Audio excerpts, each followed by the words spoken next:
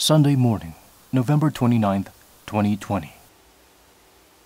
A KTV producer spoke on the phone with Sandra Nathan, who lives in New York State.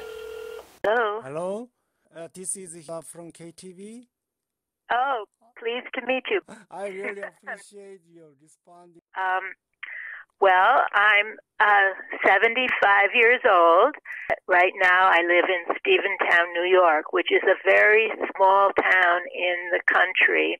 In some ways it reminds me of Chuncheon. I have azaleas growing around my house, and I remember the azaleas from Chuncheon. The New York Times introduced a story about a gift she received from Korea on November 20th, 2020. What is the story about?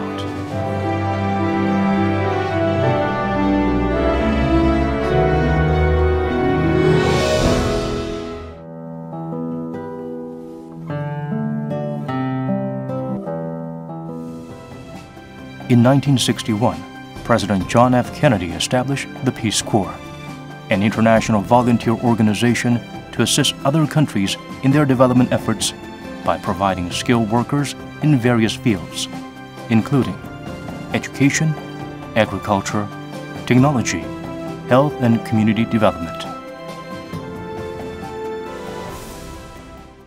미국 케네디 대통령의 민간 기술 원조 정책에 따라 처음으로 해외에 파견될 74명의 평화군단원이 백악관으로 케네디 대통령을 예방했습니다. 이들은 아프리카 공립중학교에서 영어와 역사를 가르치게 될 것입니다. September 14th, 1966. South Korea and the U.S. signed the Agreement on the American Peace Corps.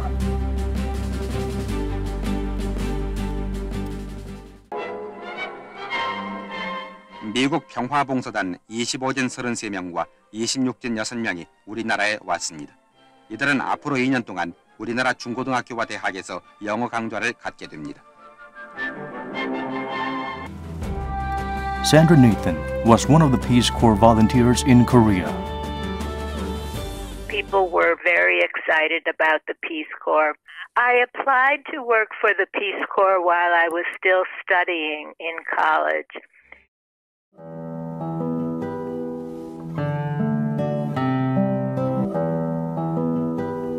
Today, COVID-19 is spreading fast in New York. Korea sent a coronavirus survival kit just for her.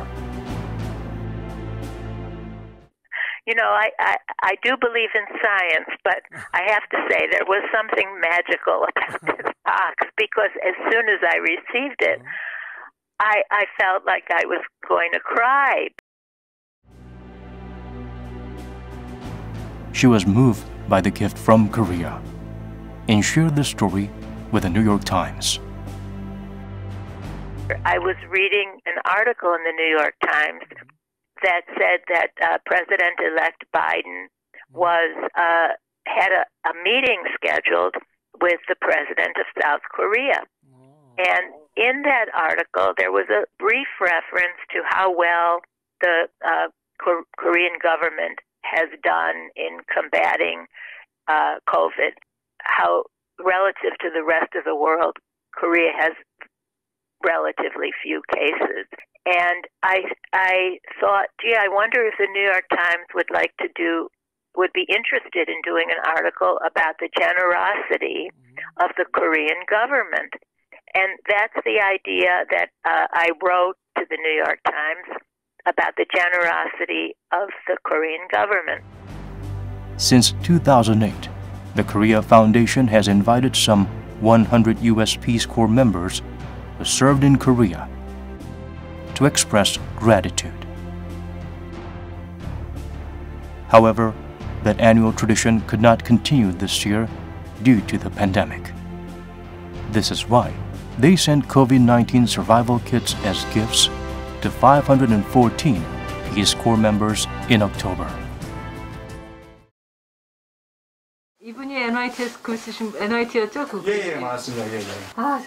제가 보통 그런 기사에는 답을 안 하는데 이건 너무 감격스러워서 제가 이 Sandra Nathan 그죠? 정말 그 피스코어를 젊은 시절에 우리나라에 와서 봉사활동을 하신 분의 그 젊었을 때 그 봉사 의식이 어떻게 보면 이분은 그냥 그대로의 그 선함을 갖고 계신 분이 아닌가 싶습니다. 제가 읽은 그 어떤 그 감동의 스토리보다도 너무 구체적이고 그분의 기억이라든가 그분의 그런 기억을 통해서 우리의 과거의 모습이 또 그대로 드러나면서 우리가 걸어온 길이 얼마나 멀고 힘들었는지, 그리고 우리의 이렇게 작은 제스처로 그분도 또한 이런 감동을 느낄 수 있게 했다는 게 참 흐뭇합니다. Mrs. Sandra Nelson, this is Kyung-hwa Kang, Foreign Minister of the Republic of Korea, and I am recording this for you to express how deeply impressed and touched I was to read about you and your story in the New York Times. I think all of us in the Foreign Ministry felt very much the same.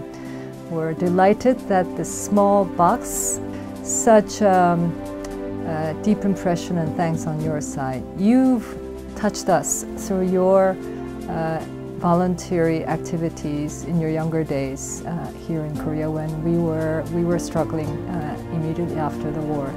And now for us to be able to have traveled that long road and now with our small gesture to impress you, to touch you, I think is just a very unique story. So thank you so much for that.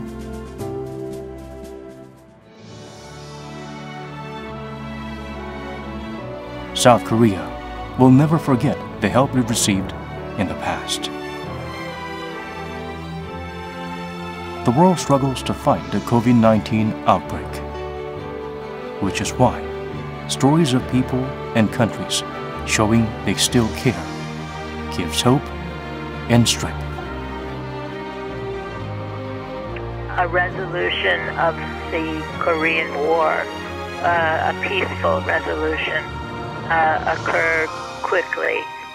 That would be my wish for the Korean people.